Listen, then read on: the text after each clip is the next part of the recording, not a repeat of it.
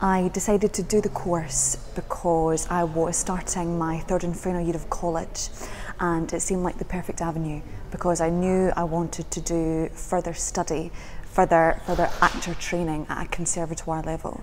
And on ITAT you are exposed to the work that you learn on a first year actor training programme.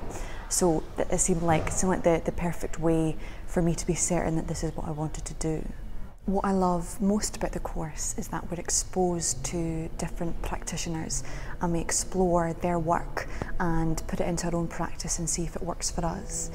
And we also cover animal studies as well, and that's a great way to get into character. It's also really fun.